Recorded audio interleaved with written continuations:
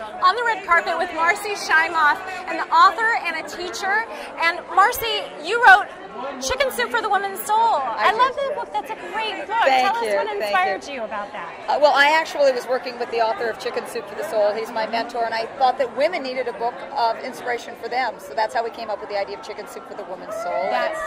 It's a perfect fit for tonight. Yeah, it's a great fit for tonight. Absolutely. Yeah. Now talk about your work in the film The Secret. The Secret is about the law of attraction, how you can attract to you the life that you want.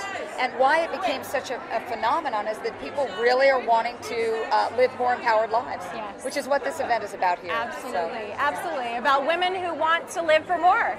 And that's amazing. I mean, there's so much energy here tonight. There really is. And really, it's about actually creating a global shift. And I think the global shift happens one woman at a time. So that's what we're doing. Who is the brave-hearted woman in your life that you want to pay honor to tonight?